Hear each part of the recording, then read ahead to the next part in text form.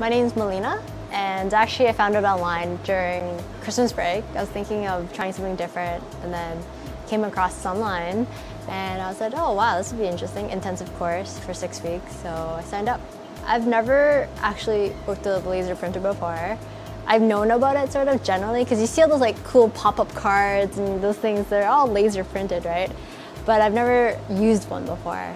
But I mean, there's a lot of transferable like ideas like in terms of printing, so it's still useful. But the Epilog is a lot more impressive, like the capabilities of what you can print, like all the detail, like little gritty, like little small things you could show. It's amazing. As an instructor, of course, the more capability the laser has, the more stuff we have that we can teach. With this one being able to do JPEG, doing pictures, and especially since we've learned how to assign colors, now we can do multiple rasters and vectors at the same time. It's absolutely like, it's pushed the envelope beyond anything we've seen before.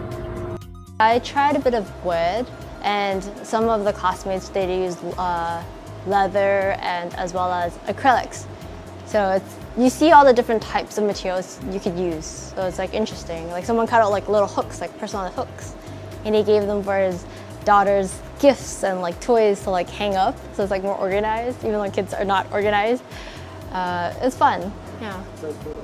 It wasn't that difficult if you understand like the fundamental process, like checking, like the focusing to see how far the material is, and just you have to test it ultimately. Like any material, like it's different. You have to do test, and then you figure it out, and then you're like, okay, this works, and you just go with it. I would join 100%. I mean, once you get a taste of it, like you understand how the process works, it's so much easier to do other things. Like you know what the potential is, right? You just have to have vision for what you want to produce.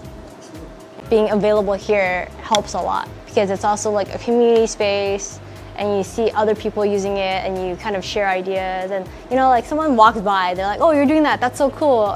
Or like you show a friend, like I would show a friend what I made and they're like, oh, that's so cool, how'd you do that? Like I want to do that, and like they're thinking of like joining, like, so it's actually a good idea to just showcase that, because if you purely only have it like at home, it's only limited to who your circle of friends are, right? So here, like, there's passerbyers or like people in the makerspace, and they have friends, so it's like a lot more promotion and marketing in that sense.